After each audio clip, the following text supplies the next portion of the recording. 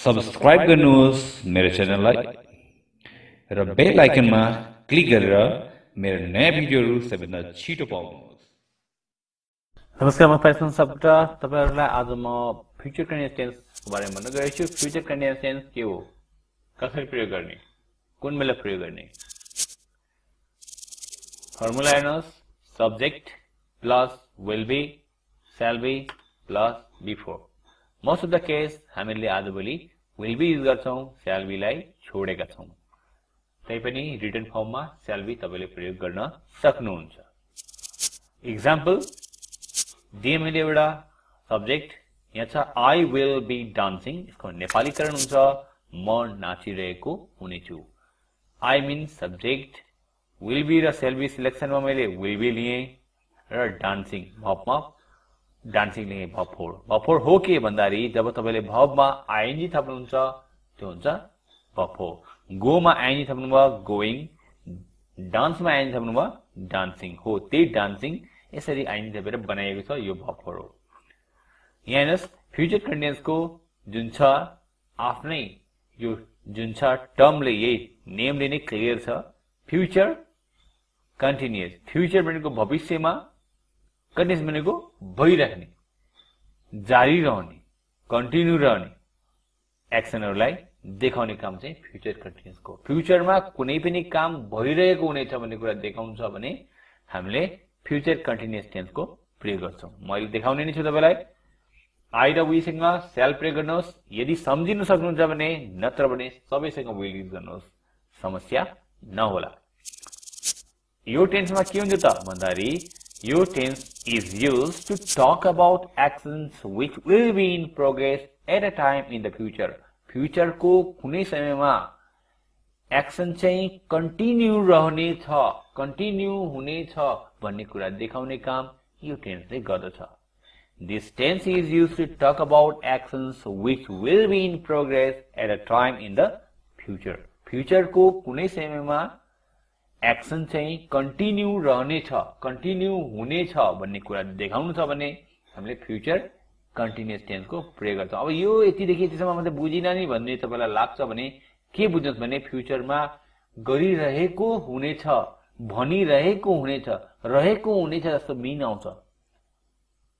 फ्युचरमा कुनै काम भइरहेको हुनेछ, काम भन्दाखेरि कन्फ्युज नहुनुला। काम भनेको सानातिनालाई पनि हामी काम भन्छौं। जसरी साइन्समा मुभ गर्नु, एक ठाउँबाट अर्को ठाउँमा मुभ भएपछि मात्र काम हुन्छ, त्यस्तो हुँदैन। ठुलठुला बैंक बनाउनु, स्कुल बनाउनु, ठुलठुला स्ट्रक्चर बनाउनुलाई मात्र काम भनिदैन। इंग्लिश ग्रामरमा तपाईले खानुहुन्छ, बनाउनुहुन्छ, नुहाउनुहुन्छ, सुत्नुहुन्छ, पढ्नुहुन्छ, रुनुहुन्छ, कराउनुहुन्छ, इभन टोयलेट जानुहुन्छ, यी सबै काम हुन्। र यी कुरालाई देखाउनलाई हामीले यस्ता कुरा काम देखाउनलाई चाहिँ यस्तो काम चाहिँ फ्युचरमा यस्ता काम चाहिँ भइरहेको हुनेछ, कुनै काम यस्ता कुनै काम पनि फ्युचरमा कुनै पनि काम यस्ता भइरहेको हुनेछ भन्ने देखाउनु छ भने फ्युचर कन्टिन्युअस को निर्धक्क पाराले युज गर्नुहोस्, कसैले रङ भन्नेवाला छैन। ओके, म एउटा एक्जाम्पल दिए। एक्जाम्पल हेर्नुहोस्, this time tomorrow I will be sitting on the beach in Singapore. यसको मिनिङ भोलि यो समयमा सिंगापुरको समुद्र तटमा म बसिरहेको हुनेछु। हेर्नुस् है, दिस टाइम टुमोरो भनेको भोलिको यो समयमा, आई विल बी सिटिङ म बसिरहेको हुनेछु, कहाँ त अन द बीच। बीच भनेको के त समुद्रको छेउ, समुद्रको छेउ, तट भन्छौं, समुद्र तट भन्छ बीच भनेको के त समुद्रको छेउमा जहाँ चाहिँ बलुवा हुन्छ र सानसाना ढुङ्गा हुन्छ, बालु र सानसाना ढुङ्गा हुन्छ, त्यसलाई हामी बीच भन्छौं।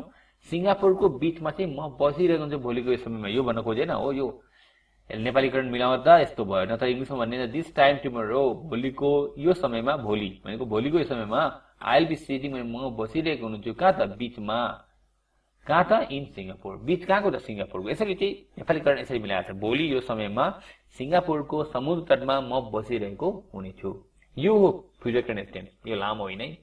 आई विल बी सिटिङ भन्ने जुन छ म बसिरहेको हुन्छु त्यो चाहिँ फ्युचर कन्टिन्युअस हुन्छ। अरु त बाँकी यताउति थपिएको हो, त्यो तपाईले थप्नु पनि सक्नुहुन्छ, त्यसलाई झिक्न पनि सक्नुहुन्छ।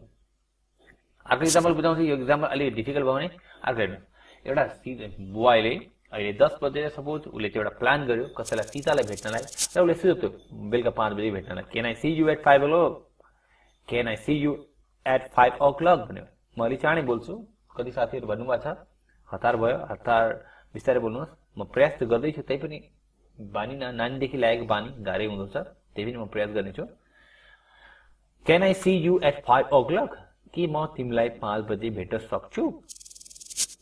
यसो बिचारा उसको 10 बजे, अहिले 10 बजे छ, 5 बजे सीतासँग भेट्ने प्लान गर्यो। सीताले बेलुका 5 बजेको सीताको प्लान चाहिँ के रहेछ त, योजना के छ, उसले के बनाएको छ त, प्लिज डोन्ट कम अरे नआउनु, आई विल बी वाचिङ। उसको फ्युचरमा के भइरहेको छ त, काम हेर्ने काम भइरहेको हुनेछ। के त हेर्दै छ? Tennis match on TV.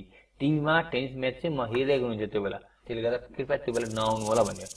हेर्नु नेपाली गान त्यस बेला नआउनु होला, म टिभीमा टेनिस खेल हेरेको हुन्छु। हेर्नु त यसको प्लान बेलुका 5 बजेको थियो, यसको पनि बेलुका 5 बजेको के प्लान थियो त, हेरिरहेको प्लान छ। अनि फ्युचरमा हेर्ने काम जारी रहनेछ, म हेरिरहेको हुनेछु भन्ने कुरा देखायो। त्यसले गर्दा हामीले I will be watching future टेनिसको use गर्नु, यसरी युज गर्नु होला। अब अर्को एउटा इक्जाम्पल दिन्छु। एउटा बिजनेसम्यान छ, 10:30 बजे ऊ जहिले पनि आएर कुद्छ, ऊ जहिले पनि प्लेनबाट हिँड्छ, यताउति हिँड्छ र फ्लाइट जहिले पनि 11 मा आउँछ, ढिलो नभइकन आउँछ, जहिले पनि ढिलो भयो भने 5 मिनटमा आइहाल्छ रे है। यो केसमा हामीले हेर्दा 10 बजे 10:30 बजे आयो कुरो, 11 बजे त पक्कै आउँछ। त्यसमा 12 बजे के गर्छ त उसले भन्दाखेरि 12 बजे त पक्कै पनि प्लेनमा गइरहेको हुन्छ। भने के भन्नु पर्यो त, he will be travelling at 12 AM। 12 बजे उसले यात्रा गरेको हुन्छ। बाई के त, प्लेन, बाई फ्लाइट जे गर्नुहोस्, यसरी बुझ्न सक्नुहोस्। नेपाली क्रममा ऊ 12 बजे यात्रा गरिरहेको हुनेछ। यसको नेपालीमा अर्थमा एक्चुअली भन्दै हिँडेँ मैले, आजलाई यति नै मैले भिडियो टुङ्गाएँ। यसको प्राय नेपालीमा मिनिङ रहेको हुनेछौँ, रहेका हुनेछौँ, रहेको हुनेछिन्, रहेकी हुनेछिन् इत्यादिहरू हुन्छन्, मिलाइलिनु होला। जस्तै कि Ram will be dancing, Ram नाचिरहेको हुनेछ।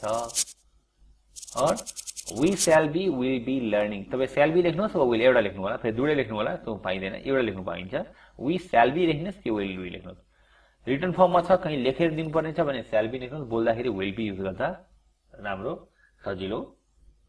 वी विल बी लर्निङ और वी स्याल बी लर्निङ, दुवैको मिनिङ हुन्छ हामी सिकिरहेका हुनेछौँ। लर्निङ भने सिक्नु न हो। यसरी चाहिँ हामीले फ्युचर टेन्सको प्रयोग गर्छौँ।